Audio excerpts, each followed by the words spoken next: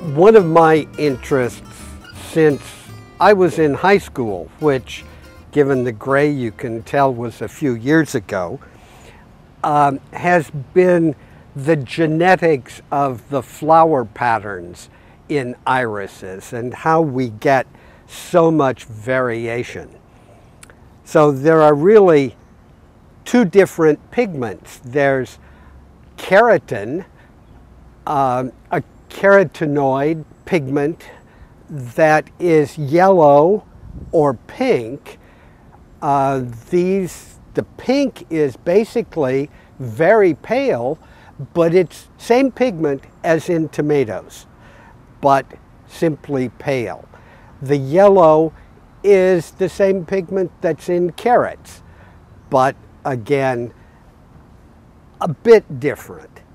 And the blue is a completely different set of pigments called anthocyanins. White is basically absence of all of those pigments, and one can get different combinations. If you have a plant with both the blue and the yellow pigments, it looks more brown. But depending upon the ratio of the pigments, you can get a variety of different colors. Here is a plant where the standards, the upper petals, are very pale and the lower petals are more darkly pigmented. That's an inherited trait that affects anthocyanin, the blue pigment family. It doesn't really exist for the carotenes, the yellow and pink family. So one can get brown standards and darker, more purple falls by the combinations of the different ones.